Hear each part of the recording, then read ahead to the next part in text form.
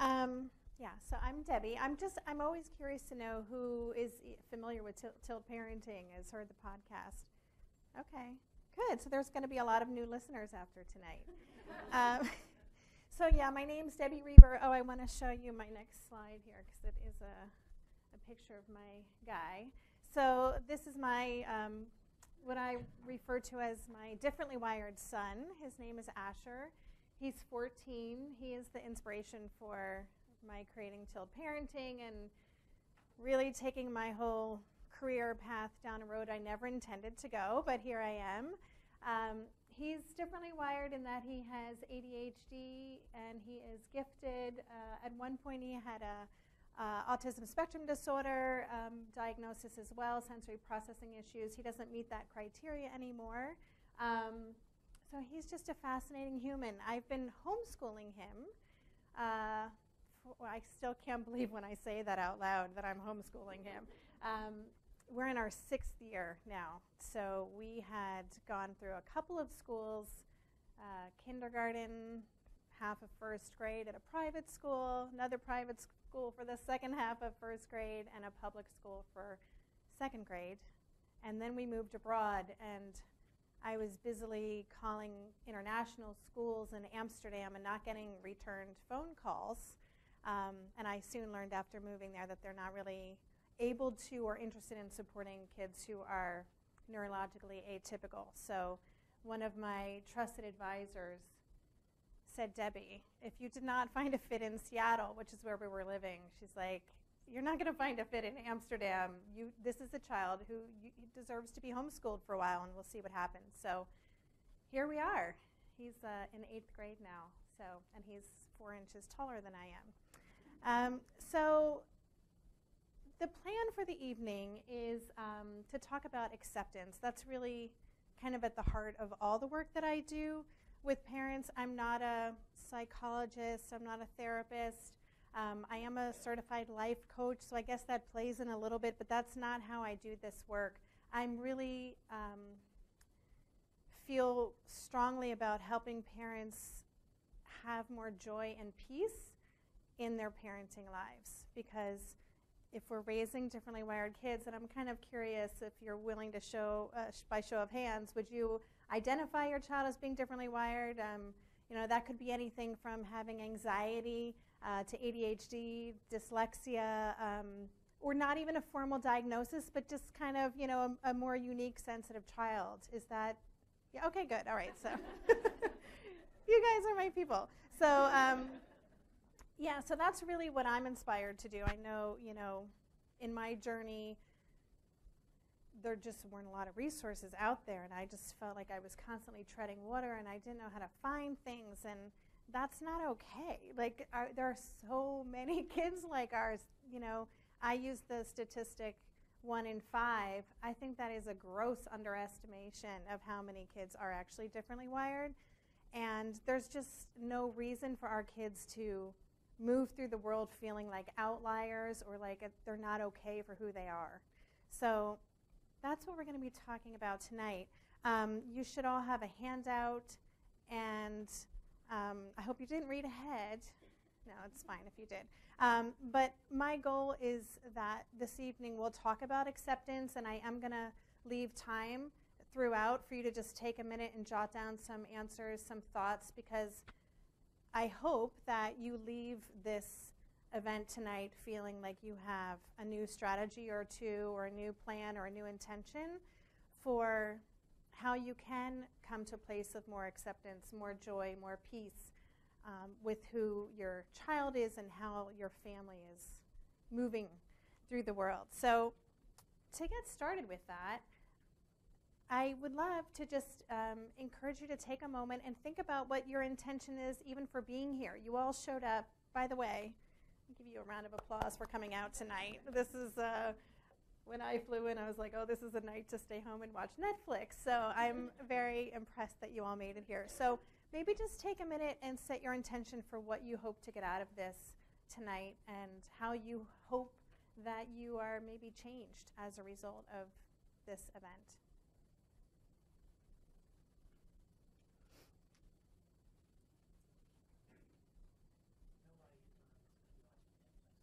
Oh, that's right. It's a big game. Sorry. Okay. I'm not a sports person, but thank you for reminding me.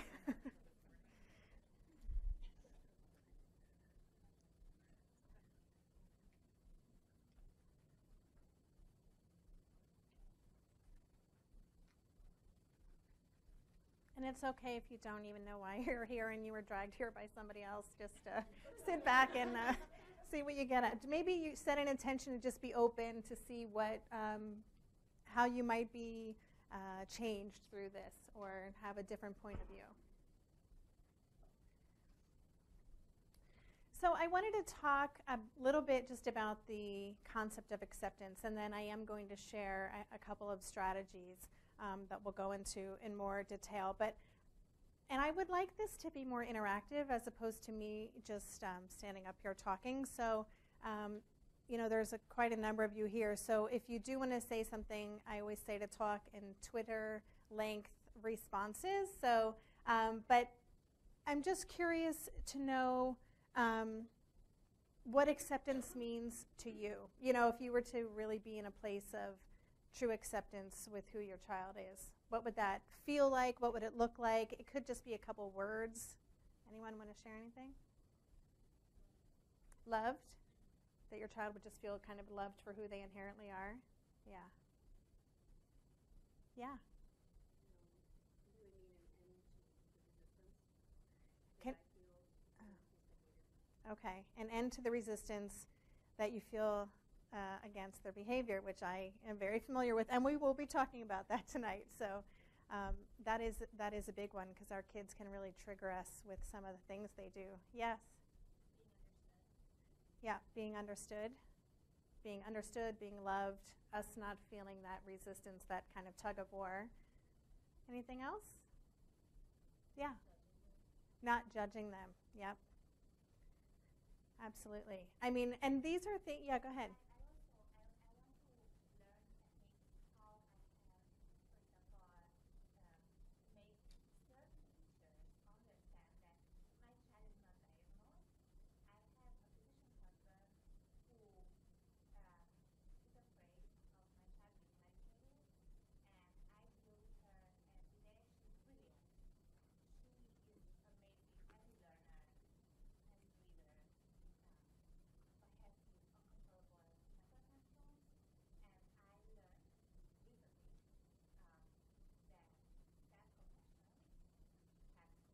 Mm-hmm. Mm-hmm.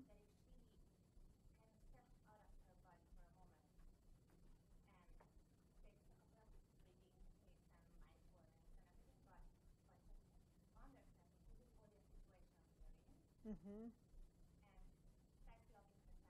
Yeah. Yeah.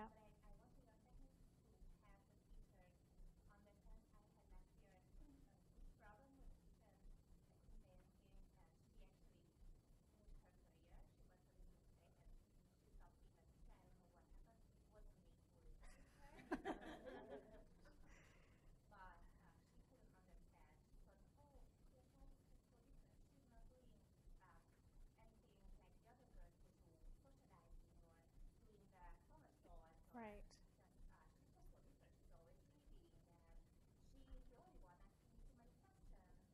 Yeah.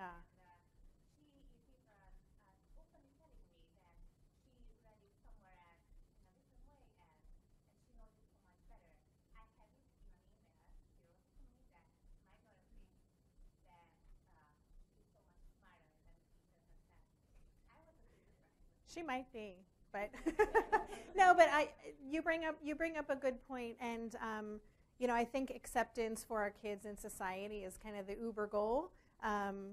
You know, and hopefully the things that we'll be talking about tonight are things that we can also be sharing with our teachers. And I think we do lead the way in many ways of how, and we'll talk about that later too, and how we kind of set the tone for how others are going to perceive our children, how we may, without even realizing it, be contributing to stigmas or to ways that they are perceived. So we'll talk about that tonight. So thank you. Okay, so those were all really good answers about what acceptance is. So I wanted to just share just personally what I struggled with, I wrote about this in my book, but I knew Asher was differently wired from the time he was a really young guy, just because I always say he was more, he was like more intense, he was more physical, more clumsy, more, verbose, just more, and loud. And I remember a preschool teacher had mentioned the word ADHD, and for whatever reason, I was like, that diagnosis, I was like, no, that is not my kid. That is that kid over there who's like running circles. My kid's not doing that.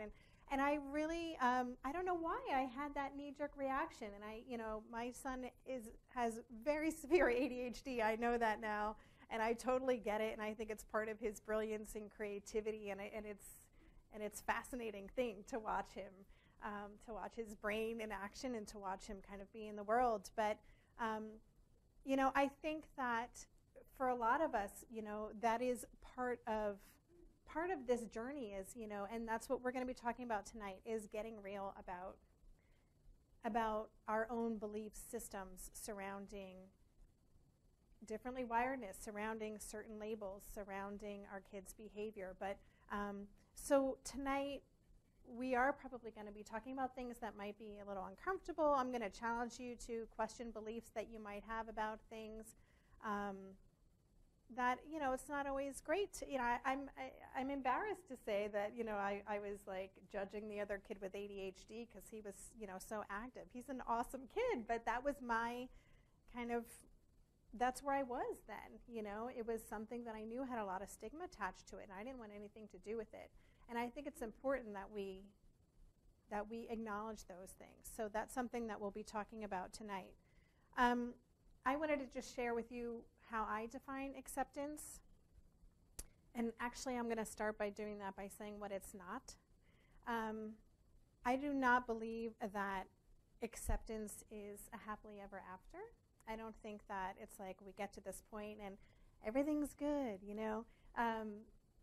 I remember working with a parenting coach when I was really, really struggling. And I had just started homeschooling Asher, and I was just in a dark place. Like, it was just not working. I was unhappy. He was unhappy, and it was rough.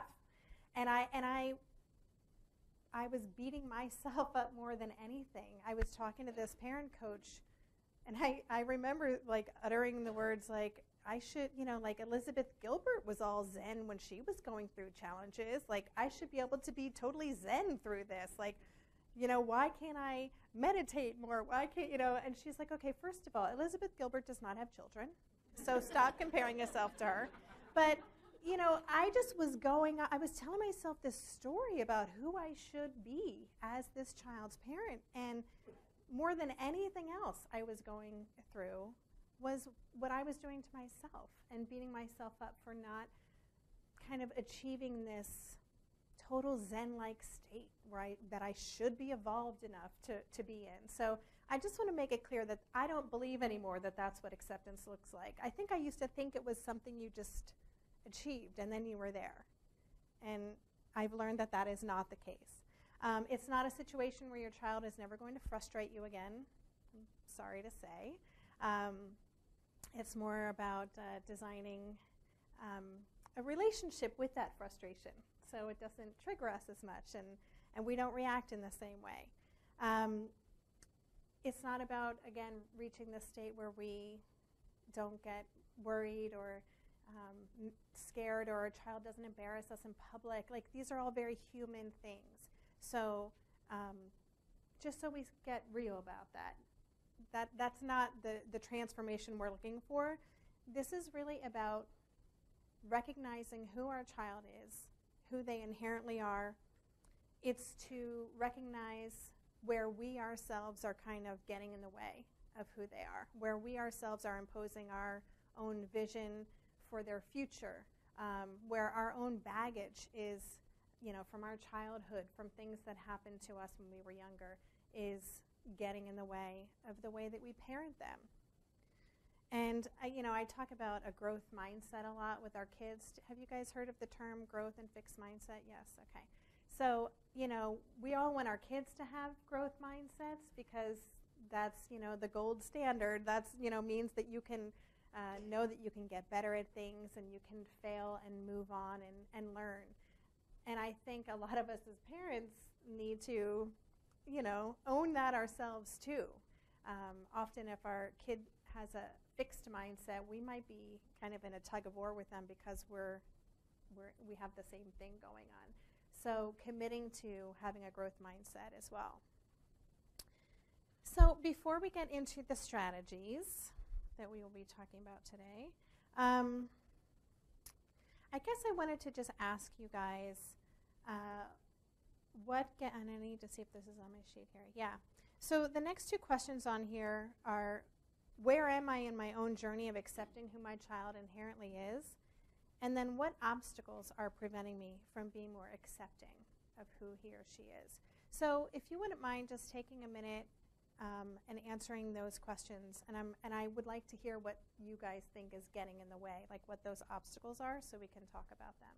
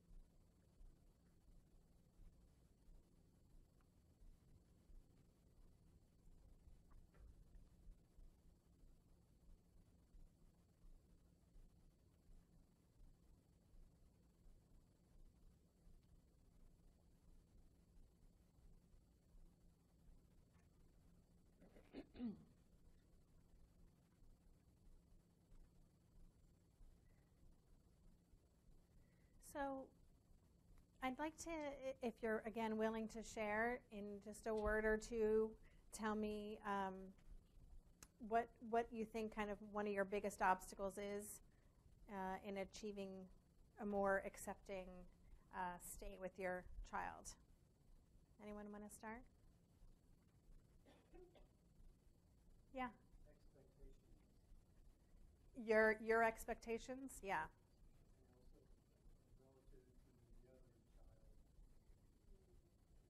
Okay. So comparing between your other child and then who? Yeah. Yeah. Yes. And I only have one child, so he said the parenting is different. And that is something I can't speak to personally, but I hear about it a lot from people in the Tilt community, how challenging that can be, especially if your first child is more typical, and then you have the second child, and you're like, wait, I thought that this child is a reflection of my great parenting, and then yeah. Did you have your hand up back there? Ah, okay. So you never know. She said, I feel like I have a different child on different days, so it's kind of, you never know what you're going to get, so it can be hard to kind of go with the flow. I can totally relate to that. Yes.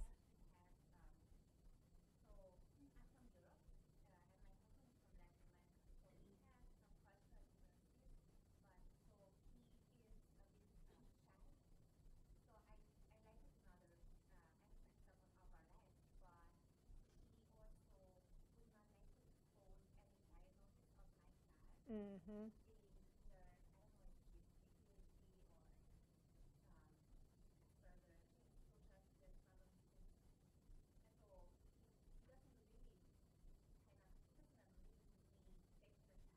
Mm-hmm.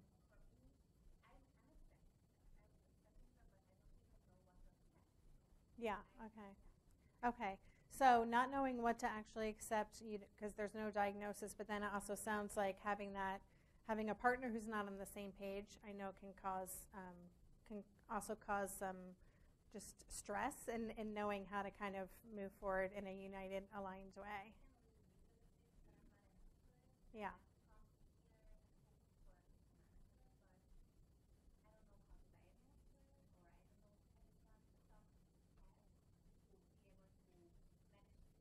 Yeah. Yeah. Okay. Great. Okay, thank you.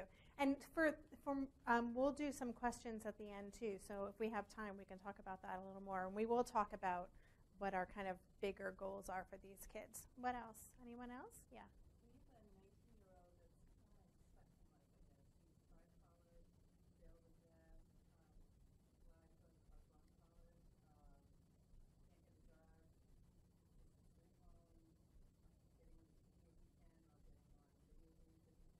Mm-hmm.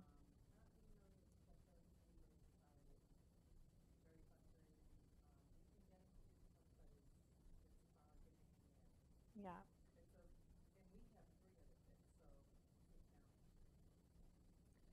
And so, okay, so just so everyone could hear, you have a 19-year-old and they're not kind of launching the way that you would hope that they would, and that's a challenging situation to be in.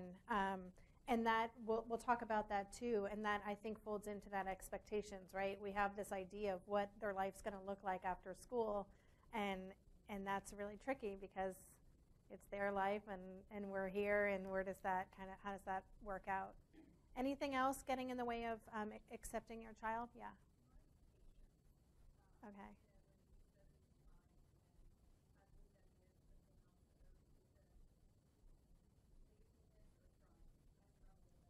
Yeah. Okay. Patience, um, laziness versus trying. And I will say, it's funny you say that. With my son, I remember. I think that can be really tricky when you have a differently wired child. And I used to ask this to one of Asher's therapists, like, I can't tell when is the behavior like purposeful or when is it a result of at the time, he was diagnosed with Asperger's, and he was like, well, if that's who he is, he's always that person. So even if, whatever his behavior is always going to be related to his wiring. And I was like, okay, that makes sense to me. But it is tricky.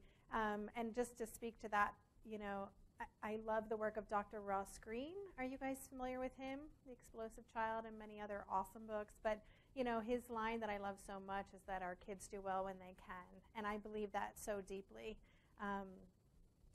And that's just something I feel like we should all have on replay in our brains when our children are not doing what we're expecting them to be doing. I'll take a few more and then we'll move on. Yeah. I think I struggle the most when it's like obviously a more extreme version of me. Like, and it's Okay. when there's personality and I mean, I have ADHD, so when I understand it, but in the adult version, Yeah. and those triggers are very, Yeah. there's a mirror right there. Totally. I get that. Yes. So triggering what you see in yourself or traits in yourself, and yes, to use the word mirror is very apt, I think. Yes.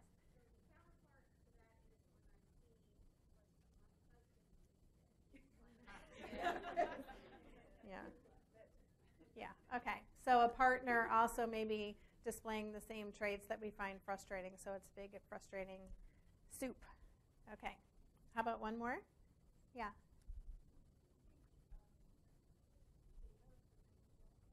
Okay.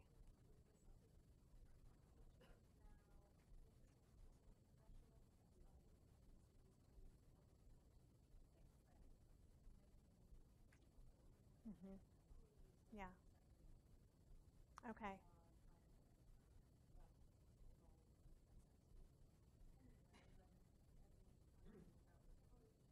Yes. Yeah. Okay. Thank you. Yes. So fear of the future, a lot of pressure to go to the right college or for it to look a certain way, and that fear is a huge driver for us. We are going to talk about that. And yes, I was just listening to a story on the radio again about that. I mean, it's tricky time for kids. I mean, it's so different than when we were in school. I don't know about you, but it just wasn't the same. It was like, you know, you kind of picked a college, and like it wasn't this like big early admissions and all this craziness that people go through. That has nothing to do with what we're going to be talking about. So let me just see where I am on here. All right, so we're going to go through some strategies now. We'll go through them one by one. We'll discuss them. I'll give you a little time to write and think about how the strategy might apply in your own life. We'll discuss as we can. I'm just keeping an eye on the clock, and I'm totally on time right now, which is shocking. Okay. So the first one that we're going to talk about is getting honest with yourself. So I talked about this a little bit earlier when I mentioned my my reaction to the idea that my child had ADHD. So this is where we want to think about, you know, what negative, you know, and again, not all of our kids might even have any formal diagnosis, so that is not a requirement to answer this question. But, you know, what negative or uncomfortable beliefs, if any, and maybe you don't have any, do you have surrounding maybe neurodiversity in general? Maybe it doesn't even have anything to do with your child. Maybe it's something that you see out in public, or you notice, or you see a child who is differently wired behaving in a way that really rubs you the wrong way, that you find really annoying or obnoxious or whatever it is. So think about those things. I think it's not pleasant to acknowledge that we have these kind of subconscious sometimes reactions to things, but it is really important to understand them because they influence how we see our children. They'll influence us kind of behind the scenes. And I'm a big believer in the idea that we have to really get things out in the open and confront them and, you know, befriend them, you know, whatever it looks like, but just kind of have an alliance with this part of ourselves, because it's just like fear. You know, they say you don't want to stamp down fear. You want to either face it or you just want to acknowledge it. And that's what we need to do here. We really need to know what those things are so we can start hearing them when they crop up in the back of our minds, when we have a reaction to something, or again, it could be somebody else in public. But we need to know what those things are. So the questions that I'm asking you to answer with regards to this are, in what ways, if any, am I secretly hoping that an issue or a trait or some aspect of who my child is will go away? You know, someone used the word fixing, talking about, you know, fear and moving on into the world. And I think we do tend to be looking for a solution when we first realize that our child is on a different path. Because so much of this journey, especially when they're students, is about conforming, kind of fitting in, getting them to the next stage. And, you know, I know this is something I've been guilty of. You know, some of the, you know, Asher is a very chatty person. He will just talk forever. And sometimes it's interesting, sometimes it's not. And I, you know, think just things like that, you know, used to bother me. And maybe I thought, or he used to be really loud. And I'd be like, oh, I hope he can learn to not be so loud. So, like, think about what are those traits and that might be really tied to their wiring that are just part of who they are. But they might really get on our nerves sometimes or frustrate us. So I want you to take a moment to think if there are any kind of traits or issues that you're hoping will just go away. And it's okay to hope that they go away too. Don't judge yourself for it. Just notice it. And the second question, if your child does have a diagnosis, just check yourself. Do I use the term? You know, some people are really adverse to using labels. It makes them uncomfortable to even utter the words. So, if that's you, again, that's fine. Just acknowledge it and think, this is, it's hard for me to voice this out loud. It's hard for me to say it in front of other people that might not feel safe. Just kind of check in where you are with those things. Sorry.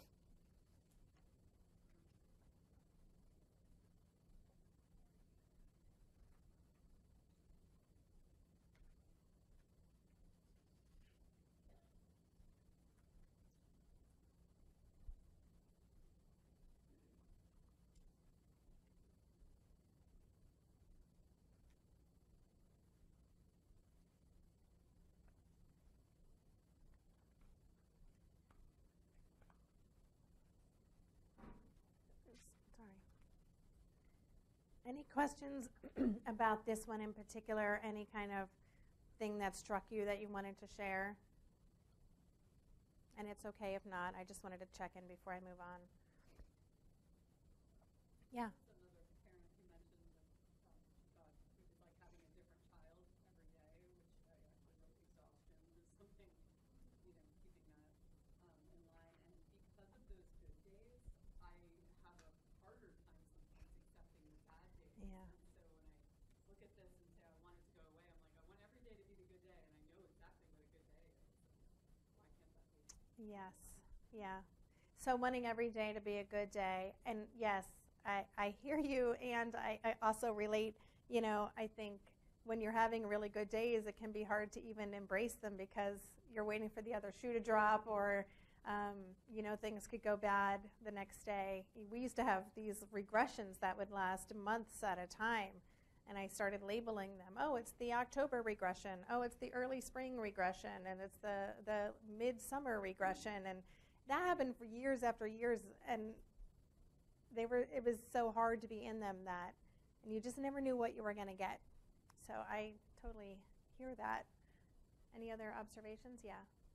One thing that I think is difficult about using the language surrounding a diagnosis is that the language itself is problematic. Mm-hmm. It's like disorder and impairment. Yeah. Agreed. And sometimes there's just not another word to use, and I think it's particularly difficult when you're talking to your child. Mm-hmm. Like I cringe sometimes, and I can't figure out how to phrase it that's not going to feel like a hit in self-esteem. Yeah. Yes. So the labels being probably wired because it's positive and optimistic. That's my hope. I've gotten feedback that it feels good to a lot of people. And this is one of those like twofold things because I completely agree. Like disorder, even the word diagnosis, right? It's medicalizing things. I was interviewing the president of Eye to Eye, which is a mentoring organization for kids with ADHD. I was like, oh, that is such a better word. Yeah, when I was identified as having this neurodifference, and at the same time, because these are the terms that are used, the more we normalize them and or talk about them, then they have less stigma. So it's a catch-22. It's tricky. I agree with you. Okay, so I'm going to move on to the next strategy. Thank you for sharing. The next strategy is to discover where your unhelpful beliefs are getting in the way and then dispute them. So let me talk about what I mean by unhelpful beliefs. We talked about this a little bit. You mentioned expectations for your child. I think this is really at the core of it for most of us because and again, I always have to say, this is the case for any parent. I feel like every parent in some way is not expecting their child to be who they are, So we don't own this. It's just a little more extreme maybe for us. But this idea of having the expectations here and then reality, and they're two completely different places. And it's right in the middle here where all the problems happen. And so it's really important to identify what are those beliefs. If you think about the beliefs are what kind of inform our thoughts, and that's what informs our emotions. So I have a couple words that I want you to start thinking about how often they show up in your vocabulary. So should, is one of those words. I've banned that word from my vocabulary. So if you're someone who finds herself saying, you know, he really should be, or she shouldn't be this upset, or he should be doing his homework, or he should be able to get out the door, you know, that is a trigger. That is a sign that you are arguing with reality, and that belief is getting in your way, and it's not gonna. Yes.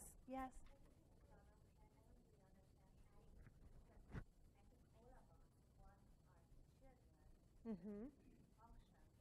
Mhm.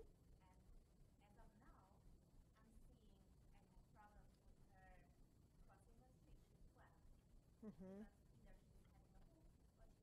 Mhm. Mhm. Mhm.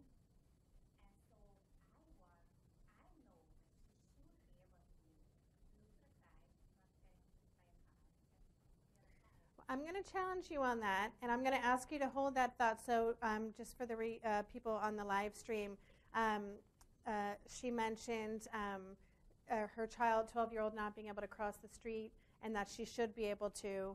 And so we are going to talk about timelines. That's another thing we're going to look at, because that's a big place where we are expecting something that isn't necessarily true, and that's where a lot of unacceptance is stemming from. And I will say that my 14-year-old does not safely cross the street right now. He's not ready for that. And that's just where he is, you know. So we'll talk about timelines in a little bit, so I'm glad that you brought that up. So should is one of those words. Must is another word. Have to, can't, you know, all these kind of absolute words. When we are using them in relation to our child, they are going to keep us stuck. So the next question I'm going to just ask you to answer, just that first one, how my beliefs about the way things should look be keeping me stuck. So just think about maybe if there's one phrase that you might hear yourself saying pretty frequently to your child, you know. He should be able to get out of the door on time. He should be able to get his homework turned in. He left with it. What happened to it, you know? So think about what that is. Maybe identify a few. And we'll do that for just a few seconds, and then I'm going to give you a little strategy for disputing that.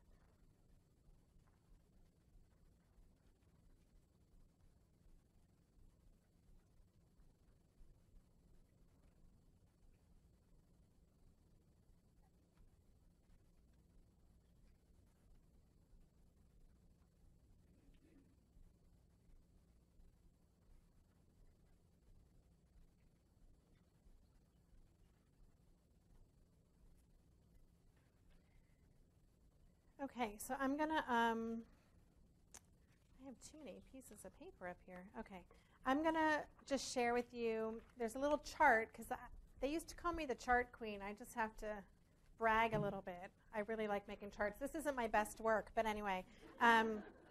So there's this, there are all kinds of ways to dispute thoughts, unhelpful thoughts, and you know, it's basically, this is from cognitive behavioral therapy. There's also a process that someone named Byron Katie created called the work, where you take a thought that you have, like my child should be able to tie his shoes. Okay, he's 10, he should be able to tie his shoes. So that's the kind of thing. You could write that in here. That's the thought, that's the belief. And then the second question is it really true? And this one, you have to really give yourself a chance to think about it. Like, is it really true? Should he? Like, is it written in the law? Is this something that, you know, like, the purpose of this is just to kind of open up a little wiggle room in your brain to, like, loosen the hold that belief has on you. So you want to ask yourself, is it really true? You know, no, it's not true that he should or that he has to be able to tie his shoes when he's 10.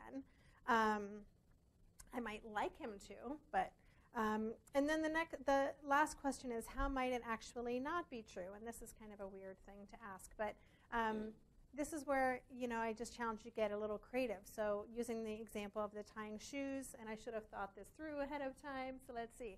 How might it be not be true? So it might not be true because because right now he's this child, this 10-year-old is really involved in creative writing, and completely their brain is way developed in this other area, and they have lagging skills in this other area, and every child develops asynchronistically, and that's just actually perfect. That's just the way where this child is right now. So just thinking about how you can dispute or challenge that belief that you hold so tightly. The idea isn't to convince yourself that, okay, got it, yeah, totally fine with it. It's just to introduce the possibility that you might not be totally right. That maybe it's okay. It's kind of, again, loosening the grip, because when you start to loosen that, then it won't trigger you as much, you won't react as strongly, and then we won't kind of go down this cycle of unacceptance. Does that make sense to everybody? Okay. All right, so I encourage you to do this with different thoughts, and this is something you can do at any time. Like if you notice you're saying, you're doing those absolutes, should, must, have to, think, okay, what is the thought? What am I really telling myself? And then challenge it. See what you can come up with. Okay, my next strategy, we've talked about this a little bit, but I'll just walk you through. This is recognizing where you're fighting reality and reframe it. So, we talked about these habits of getting out the door. We probably all, and I'll give you a minute to write down a list, you probably all have your list of hot button issues, right? Mine right now, one of mine is, not coming down to the dinner table and making me walk up 2 flights of stairs to tell them that dinner's ready, which now I'm just letting it sit on the table because I told you. But, what are those things that just always get on your nerves, those things that could be a little habit, salute. It could be, getting up from the table and walking around and with your mouth full of food. It could be, just the littlest things. But what are those little things that you're just like, ugh, and you find yourself nagging them about it, saying it over and over again? We just take a minute and write down. You guys don't have any of these, do you? Yeah. Just take a minute and write a few down.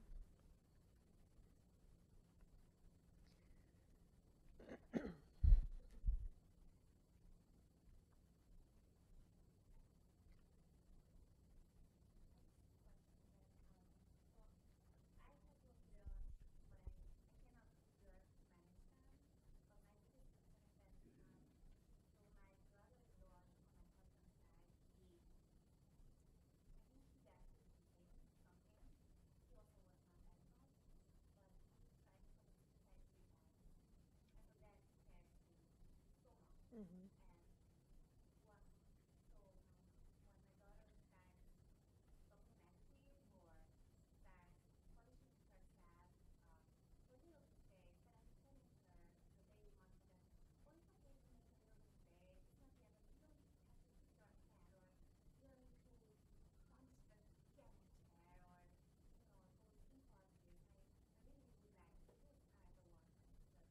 Mm-hmm.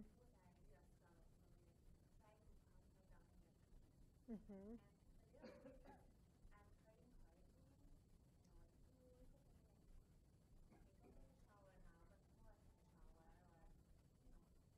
Well, so just to recap for the people in the live stream, so she was mentioning about these habits that really kind of bring up some fear response in you because of having a relative of your husband's, I believe, or who committed suicide. And so it sounds, or tried, excuse me.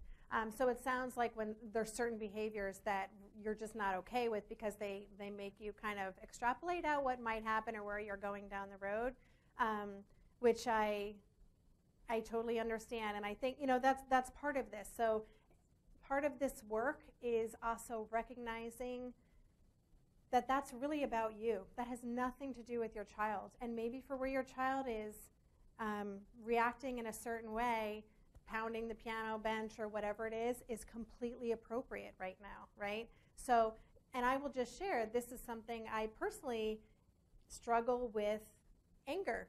Like, it makes me really uncomfortable. And, you know, a lot of our kids have big reactions, right? The explosive child is like my favorite, you know, it's like the Bible in my house. But a lot of this also has to do with continually checking yourself. Like, that's my problem. Asher doesn't have a problem with anger. Yeah, like, as he gets older, and he doesn't really do this anymore, which is really great, and I'm relieved that those explosions have really fizzled out. But ultimately, he'll have to find appropriate ways to release that emotion. But for me to judge his reaction, his emotion, because I don't think it's appropriate, or because it's triggering some fear in me, is kind of making them feel like they're not okay for who they are and the way they're feeling a need to express. So we can talk about this more if there's time during the Q&A, but I agree with you. It is really challenging, but that's what so much of this work is. It's always bringing it back to ourselves, because this is why I do this work, because, you know, there are so many books out there for, you know, how to help your child be more organized, how to help them with executive functioning, how to help them with all these things. And those are great, and I have them all. But this is, you know, I feel like the work that we do on ourselves can be just as, if not more, profound in how our child develops and really gains a sense of self and confidence and security in who they are. And so it is going to have to be like continually questioning these, when we have that strong reaction, which is usually a fear or an anger. You know, when we have those really strong reactions, that's our cue to say, all right, I got to take a step back. What am I making this all mean right now? And then challenging that. So it's ongoing too, by the way. I'm still doing this work on a daily basis. It's not something that you just, okay, got it, I'm good to go. So it is just this continual commitment to doing the work. I just want to, let me look at this real quick. All right, so we talked about your hot button issues. You got some things down there. So my challenge for you right now even, and let's see if we have time to even talk about. Yeah, just choose one of those. Maybe scan down your list and think, okay, what's one of these right now that I'm going to say, okay, I'm going to try to approach this differently. You know, the thing that in our house was always Asher getting up in the middle of dinner because he would start talking, and then he had to get up and he'd have to walk around, and, you know, and my husband would always be like, sit down, what are you doing? Sit down, you're eating, blah, blah, blah. And I was like, who cares? Let him walk around, you know, he's got to move. This is a kid who's got to move, he's excited. And that was a really simple thing, but that was driving my husband crazy. Like, he was getting so annoyed every night, and he was, you know, disciplining Asher, and then Asher would feel, you know, it was just this whole thing we were doing every night. So we kind of changed our relationship with that behavior, and it's not a big deal. And now he doesn't feel judged in the same way. Yeah. Yeah.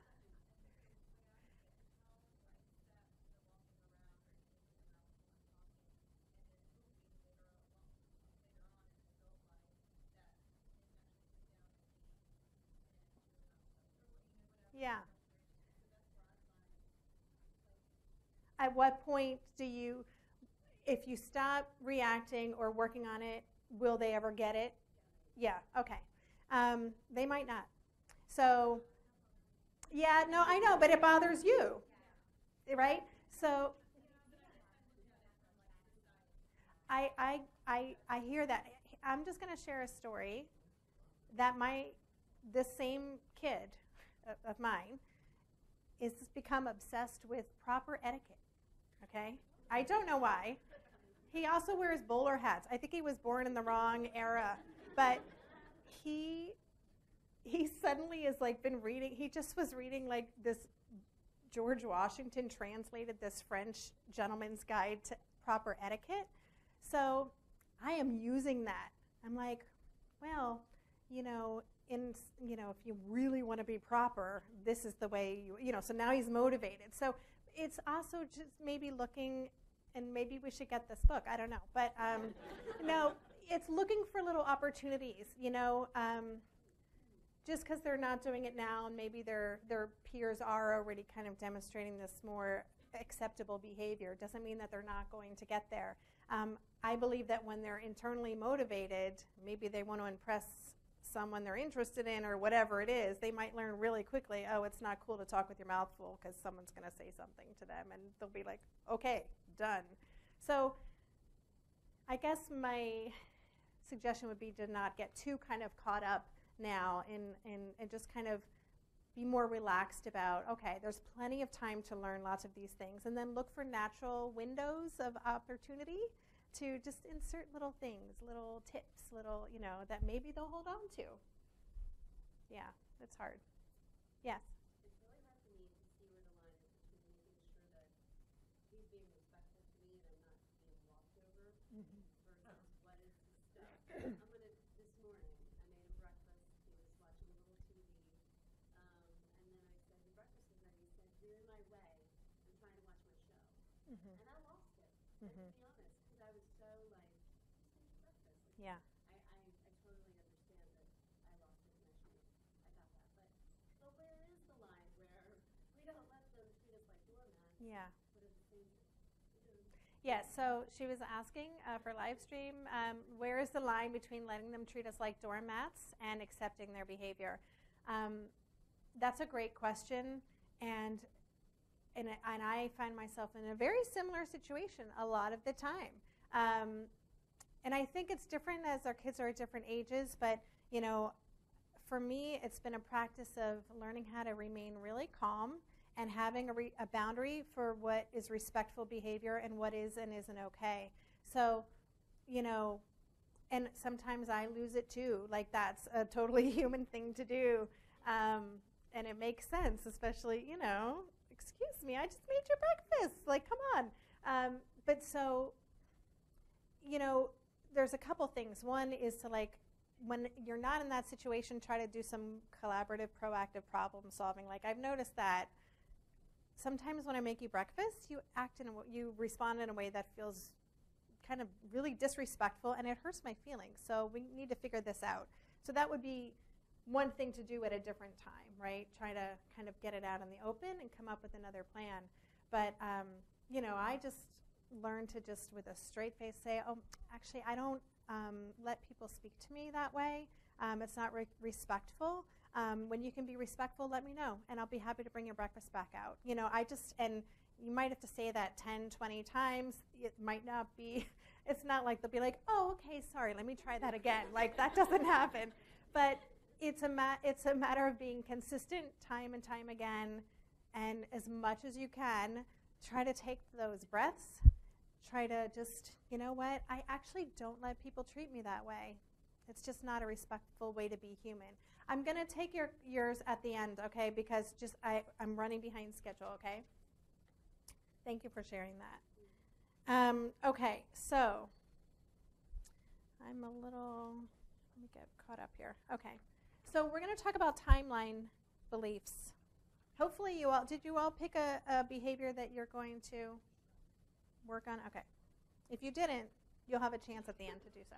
All right, so let's just quickly talk about challenging those timeline beliefs. This is another huge area of non-acceptance. We talked about it a little bit earlier with the crossing street, and that really resonated with me because that used to be a really huge concern. It's still a concern. Like, I don't want him to get hit by a car. That would really suck, But I was creating so much anxiety around that issue. And this is a really tough one, this idea of timelines, because, we have Facebook news feeds that are constantly telling us what our kids should be doing, and, the piano recitals and the, spelling bee, whatever, all of these things. And you're like, oh my gosh, like, I haven't even gotten my kids signed up for, like, Cub Scouts or whatever. Like, we're constantly kind of comparing, and this will really get us into trouble. And so timelines are really complicated, especially for differently wired kids. So many of them, as I mentioned earlier, and as you know, they're so asynchronous in their development. Their intelligence here, their social skills here, or Their fine motor. Some kids really struggle with their handwriting for a long time, tying shoes, and this is a tough one because we're confronted every day with what a more typical child might be doing at the same age. So one of the things that we want to do when thinking about this is really go there. Like, go to the worst case scenario. Like, what negative thing could happen if my child doesn't learn this right now? Like, what would be, we need to really kind of get those fears out in the open. And I recognize, and I don't want to minimize, some of these fears are really big fears. So I get that. And fears of future unknowns, that's a big thing to grapple with. But if we want to think about, what would happen if they learn this later? Would that be so bad? I think when we moved to the Netherlands, so that is a country where kids are so independent. I would be biking past probably 3-year-olds biking to preschool, next on their two-wheelers, next to their parent. Their parent would have their hand on their shoulder to kind of keep them perfectly parallel, and they just bike off to school. And then I had my kid with the helmet on, and he was on my bike until about a year and a half ago because he just was there was too many things to look at and the sounds, and it was not a safe situation. But, to be a 12-year-old and not have full run of the city on your bike, or to still be on your mom's bike, forget about it. That's where he was. Meanwhile, he's, can explain whatever scientific astrophysics concept to me. He's working on different things. He'll learn how to navigate a bike in traffic eventually when he's ready, or maybe he won't, and maybe that's okay. Maybe he'll, be someone who takes public transport everywhere. I think we have these ideas of what they should be doing, and then we make it mean something terrible if they're not doing it when we think they should. And so my challenge for you, and what I would like you to just take a moment to do, is think about, maybe write down a couple little timeline things I just shared with you. The biking thing, he was also a late shoe tire. Just think about what are those little things where you're I really should be able to do this by now. You don't have to have 8, but maybe just a couple.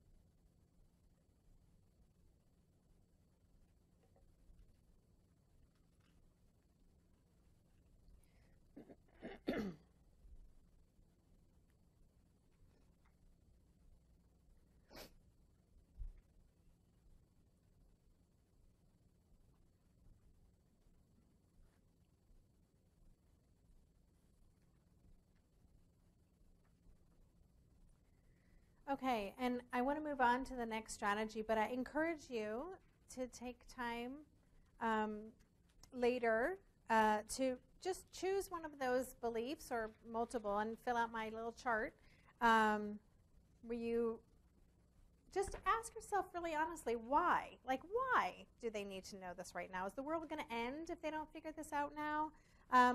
What's really the worst case scenario if they don't learn this right now? And how might learning it at another time actually be a good thing? For me, my friends whose kids were biking all over the city were always, they were scared. They were grateful when their kid got home safe because the biking in Amsterdam is insane. There's scooters and it's crazy. So I didn't have to worry about that. So that worked out pretty well for me. So think about how it actually might be a good thing. Okay, so the next strategy, we'll talk about these last two more briefly because I want to have time for questions at the end. So I want to challenge you guys to accept yourself and just turn it back on you. Again, I think all this work is really about us. At the end of the day, I told you the story about how I thought I should be Elizabeth Gilbert, Eat, Pray, Love in my parenting life. and that, I hear this from parents all the time, just the pressure we put on ourselves to do everything right, the pressure we put on ourselves to just be the best parent, to not take care of ourselves, to do everything for our child. And so when we're judging ourselves for our less than brilliant parenting moments, we're also not in a place of acceptance, because we're judging ourselves, which actually means that we're judging our child, because if their behavior was different, it would be a better reflection of our role as a parent. So it's kind of a very enmeshed relationship here. So just take a minute and just think about, if you want to jot one thing down, is there one area where you feel like, maybe this is something you would only say to your best friend or your sibling or something, like, I should be able to stay more calm than I am. I lose it too much. Or just think about where are you beating yourself up, and how can you be more accepting of yourself? Because again, this is a very human experience, and we can actually model wonderful things by acknowledging our own, opportunities for growth.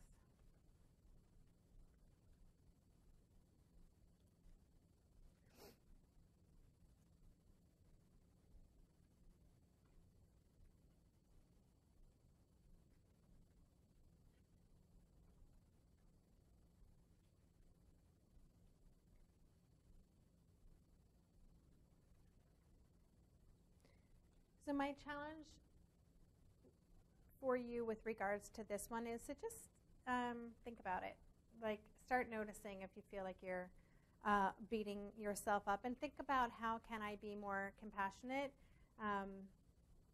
with yourself? I apologize to Asher a lot, almost on a daily basis, which feels really good. I don't think I ever heard my parents apologize to me once.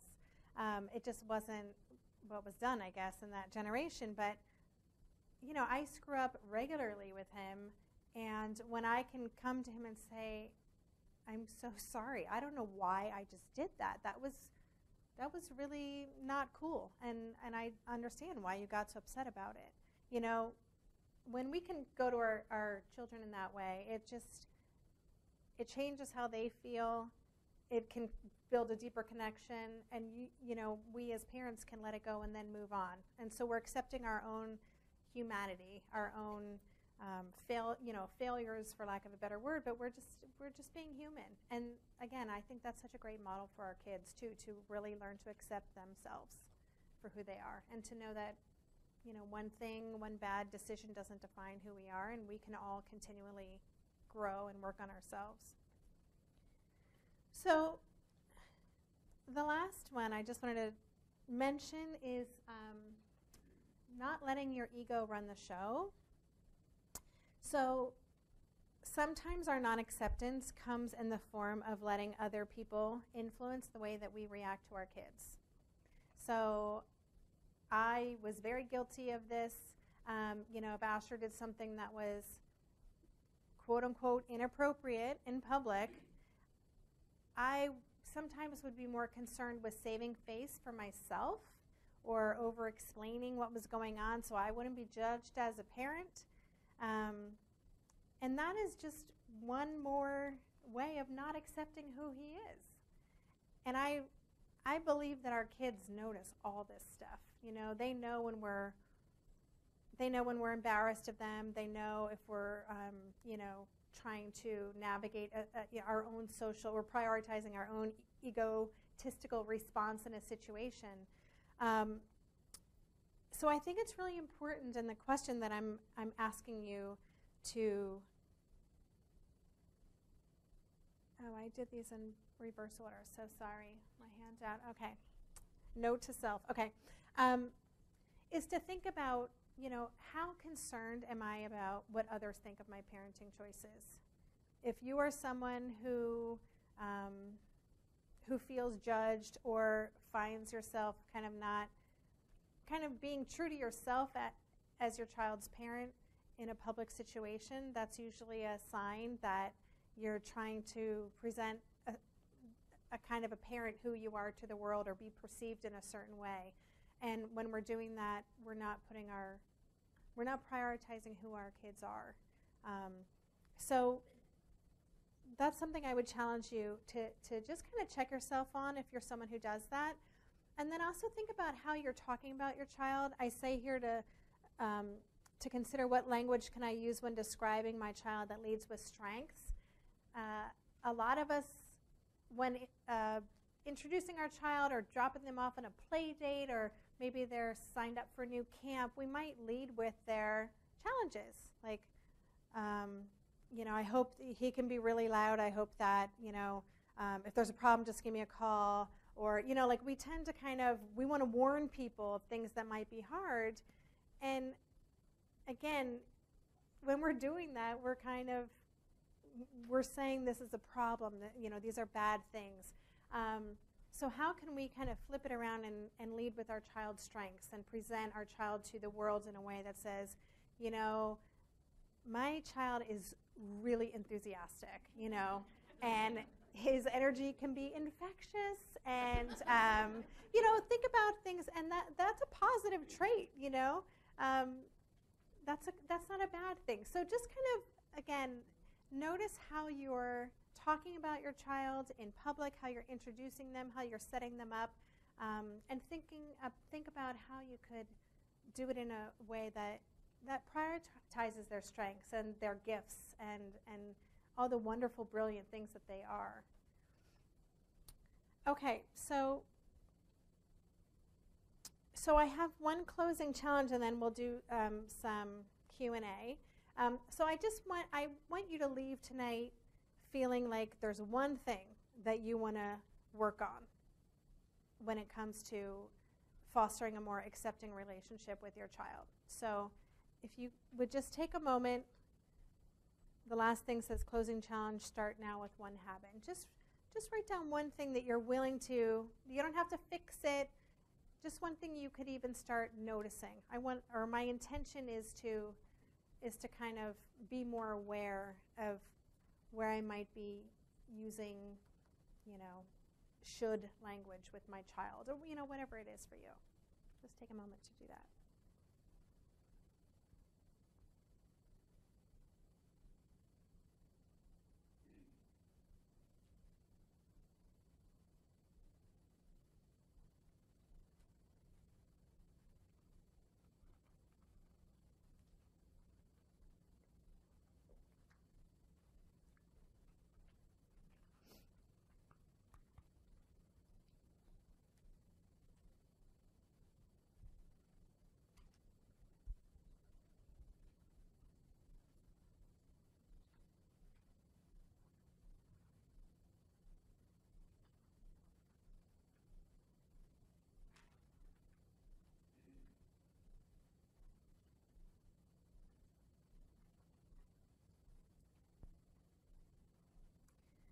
Okay. I don't know if I have another slide. Oh, yeah. See, I missed the slide. Okay. And I just wanted to share this so you have contact info. But do you all feel like you have a plan for one thing? Anyone who doesn't have one thing, I can give you something. Okay, so let's take some questions. Yeah. Yes.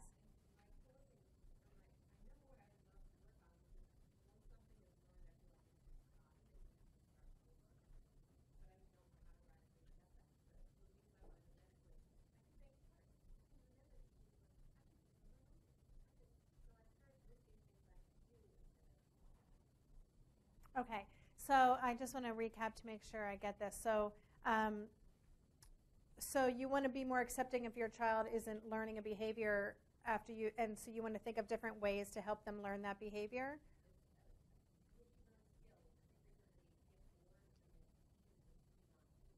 Yeah. Okay.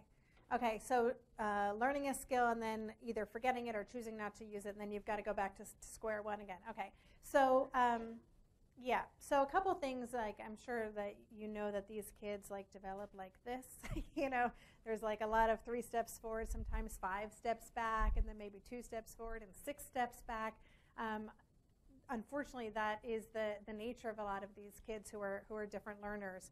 I think getting creative, like, first of all, being like, okay, so, this is the way this child learns, and it seems like they need a lot of different approaches to really get something ground in there. So I love you're getting creative with different ways, Yeah. I guess Yeah. I'm not accepting it. Like I'm still annoyed, I'm still angry. Yeah. Now I'm doing strategies, but I don't feel like, oh, I still love her. No, I want to fix you. Yeah. Well, so I think that's the thought then, right? I would encourage you to spend some time thinking about why is it so important to me that my child can get this skill right away? What am I making it mean that we're still having this conversation 3 years later? What am I making this mean about me as a parent? What am I making it mean about my child's potential, who they are? Am I making this mean that this is a conscious choice and they're just trying to make my life miserable? Kind of trying to uncover some of that. And again, this will be a work in progress. I can't give you an answer that will make it all better, but going back to Ross Green's quote, my child would do better if he or she could. And, just kind of reminding yourself, no child wants to be, getting in trouble all the time or made to feel like they're not getting it. I don't believe these are conscious choices. It's kind of it's who they are. So just keep doing that work on yourself and notice if you're having that reaction. I think the strategies are great. And I think that's really creative. And I would say you do something until it stops working, and then you pivot, and then you do something else until that stops working. And your child might just be someone who will need might take years until this one habit is, and that could be an executive functioning thing, and it's true for so many of our kids. It just takes so much longer than we wish it would. Yes? Yeah, go ahead. How did you figure out when you were triggered what it was connected to? Because I'll get triggered by things and I can't figure out why that's triggering me. Yeah. Yeah, I mean, I can't stop the trigger. I think it's just once you even recognize that this is a trigger for me, there are different ways to access it. Maybe it's journaling or talking with someone that you can kind of bounce things off and explore. It's really whatever works for you, and it might be something that you continue to discover over time, get more and more clarity around it. But I think that first step of even knowing this is an issue for me and I don't know why, but I know it's an issue. I wonder what that's about, and then kind of be open to discovering what it is and try some different avenues to figure it out. And again, once you figure it out, doesn't mean it's gone, but it really loosens its hold on you, and then you can start to just feel less reactive. And that's really what we're going for here. Yeah? Yes, just two comments. So previously I wasn't going to ask anything. I just have one answer, if you can say, to her problem of the morning breakfast. So I think that what helped me finding that timeline was telling my daughter that basically just think about it in this way, that if you would not do that very same situation, would not say that word or would not do that action,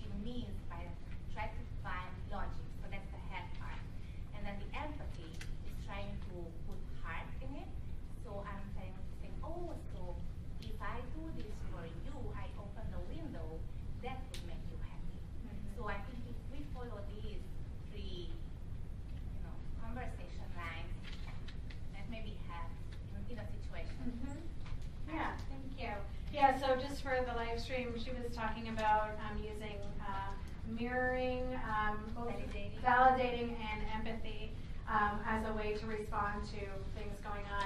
I will, that empathy piece I think is really incredibly powerful. My one of my best friends is a Montessori teacher of toddlers, and I just want her to move in with me, because when she hangs out with Asher, like, she even comes over if he's having a really bad day and he's really angry.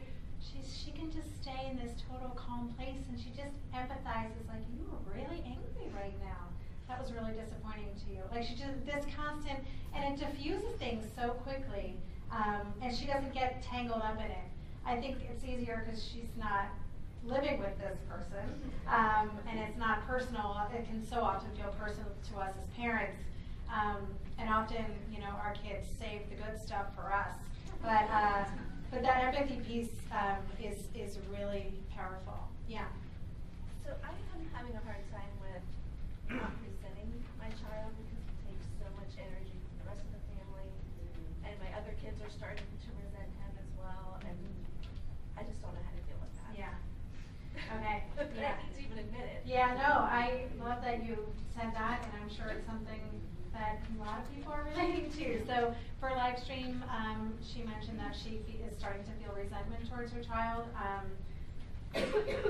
and I think that that's normal. I think it's good to admit it. I think it's good to be like, okay, this is where we are right now. Not make it mean something about you. It doesn't mean you're a bad parent. It doesn't mean that you are failing in any way. It means that you are really in touch with your emotions and you're honest with yourself. And just kind of recognize that this is going to be an ongoing thing. And I wish I could say, do this, this, and this, and, you know, but even getting in touch with that emotion and not pushing it away, I think can be the most powerful thing. And it feels awful when you're in that, because it feels wrong. Like, as a parent, I shouldn't be experiencing this. It's, but some of the behaviors that we're dealing with are really hard. You know, I feel like I even blacked it out when I was writing the book. I had to go back and, like, I found emails I sent to my mom at 2 in the morning. I found, you know, all kinds of correspondence with teachers, and, you know, just a lot of painful stuff. And it's, when you're in that, of course, why wouldn't you feel that? You know, it's painful. You know, I would say it doesn't last forever. Those phases don't last forever. And prioritizing yourself, accepting yourself, but also taking care of yourself is really important if you're feeling that way. I'm a big self-care proponent.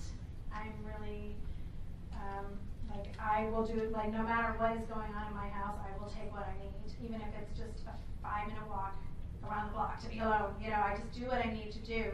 And so I don't know if you have a plan for yourself or how to rejuvenate and recharge yourself when you need it, whatever that looks like, but I would encourage you to think about how you can do that too. And know that this is not gonna, you're not gonna be in this space forever.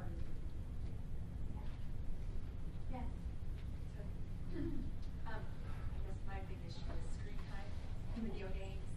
So having 2 differently wired kids, and I'm a single parent, so sometimes it's almost like they're talking to each other in this video game language, and I can't even interject anything. Yeah. So, Do you have a specific question or something you'd like me to? just kind of any strategies. You know, I follow your podcast, and, you know, I've had training from Dr. Ross Green, and I just feel like this is the one I'm stuck on. Where, Yeah. like I said, they could talk for an hour and a half, just on like Pokemon, and I can't even get 2 words in edgewise.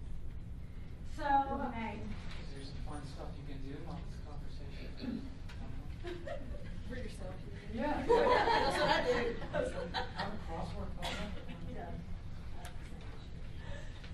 Yeah, you know, maybe in that case, it's like having, I never did this, but I thought about doing it. Like, okay, you're allowed to talk about this for the next 20 minutes, and then it's my turn.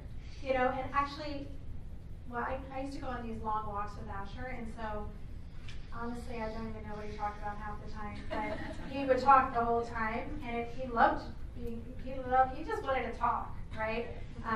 So I gave him that space. So maybe thinking about, setting some guidelines, or maybe at dinner, if you guys have dinner together, maybe it's, we have, at least I'm gonna start the timer now. We're gonna have 10 minutes of screen-free conversation. What should we talk about? We just got we got as a Christmas gift, a deck of like conversation prompts, or, just kind of get creative, but also giving them time to do that, where it's like, you know what, all right, it's time now. You have 20 minutes, go for it. I may not understand what you're talking about, I'll jump in if I can, but they probably don't really care if you're a part of it, right? That's where I feel like it's being up against me. It's like now there's no interest to go to the pool, there's no interest to go bowling. Yeah. It's I mean, anxiety from school and the outside world is so different. I mean, if you listen to my podcast, you know that, there's a lot of screen stuff happening in my house. And my husband is a gamer, like I was doomed from the start. So luckily it's now something they're doing together, and then I leave. But it is a battle, and I think it's just continually trying to set, guidelines, like, I recognize this is a really big part of your life, and that's awesome, because I think what they can get from so much of their screen interaction is really incredible. And saying, as long as we have balance, I'm cool with it. I mean, this is my approach. I tried screen limits for years, and it nearly brought us down. Like, our family was almost destroyed over timers and warnings. And I was just like, I can't do this anymore. So just kind of having some guidelines. And making it a family thing. We're a family that we need to get exercise and get out every day for 15 minutes, and that's just what we do. And I know it can be hard if you haven't established that to start something new, but you know what? You can just say, hey, I realize I should have been doing this all along, so moving forward, this is what we're doing. Let's design it together. And just try to set some guidelines. Not strict rules, but more like, I like the word guidelines. So. Yeah. How are we doing time-wise? Is that One more question?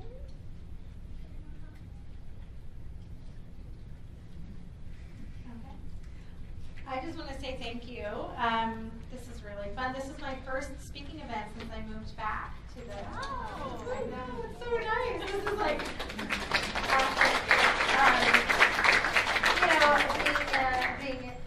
being abroad, I was like kind of in this little bubble in my little office, and I didn't get to interact. And I really did not want to move back, I will say, but I knew that I'd get to do more of this, and this really makes me happy just to kind of be in this space. So thank you so much for coming.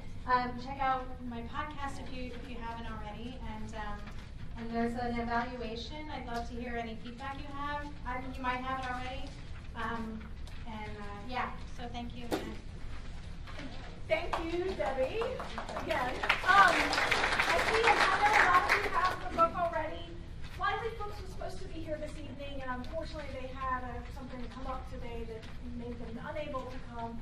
But we're going to send out a link tomorrow to everyone who was here, and if you purchase the book through that link, then you'll get a copy that has a plated signed copy from Debbie as well.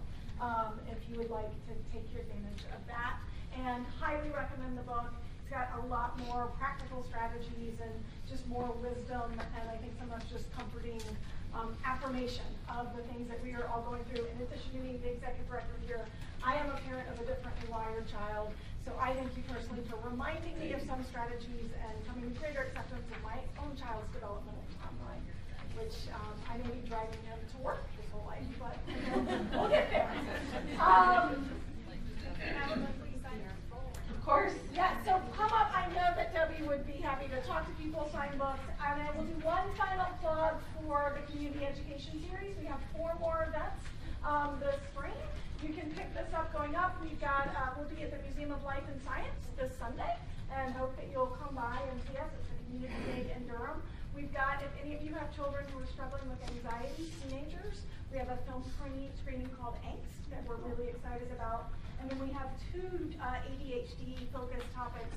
One is about Dr. Patricia Quinn is coming to talk about gender differences in ADHD, which she's one of the leading experts on that topic. And then the Duke Center for ADHD will be here in March talking about diagnoses and understanding diagnoses and treatment. So pick up the flyers. You'll have our emails. Ask me if you have any questions. Thank you again for coming. I hope you make it home for the game if you're a fan. Go, go, go. Thank you.